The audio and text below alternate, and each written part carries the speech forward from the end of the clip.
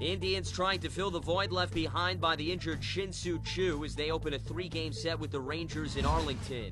Top of the third, 1-0 Indians. Carlos Santana leading off and going yard. A big bang to right. Number 5 on the year. Cleveland pads its lead 2-0.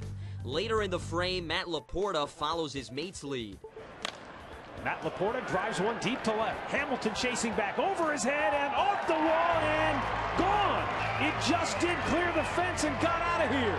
Matt Laporta with his 5th home run of the year, a 2-out, 2-run shot, makes it 4-0 Cleveland. Bottom of the third, Laporta not so lucky. Elvis Andrus sends a grounder to short. Nice stop by Jason Donald, but his throw is off the mark. So Julio Bourbon will come in to score. Rangers get on the board 4-1. But the collision, the big story here, take another look. Andrus' elbow gets the back of Laporta's head. He would go down. The training staff would come out to take a look. He would finish out the inning, but would be replaced by Andy Marte.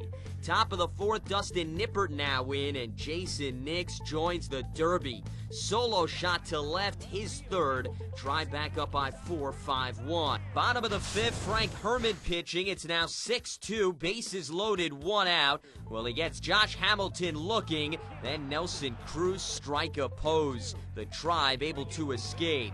Top of the seventh, it's now 7-3. Jason Nix, can I get an encore? There's a drive deep left field. Jason Nix sends it deep and gone to Souvenir City. Jason Nix, a 2-out, 2-run homer, and the Indians now lead it 9-3. Nix's third homer in 3 games. Bottom of the seventh, Joe Smith now in, 2 on, 1 out. Nelson Cruz lifts one down the right field line. Initially, it's ruled a 3-run homer. Manny Acta comes out to argue, and here's why. It clearly goes to the right of the foul pole. The umpires would review the call, and it was reversed. So Cruz gets back in the box, and he goes down swinging. Indians survive the Rangers 9-3. Joe Smith pitched 1 2/3 of scoreless relief for his first big league win. Jason Nix recorded his 2nd career multi-homer game. Jason Donald reached base 5 times. He went 4 for 4 with a walk.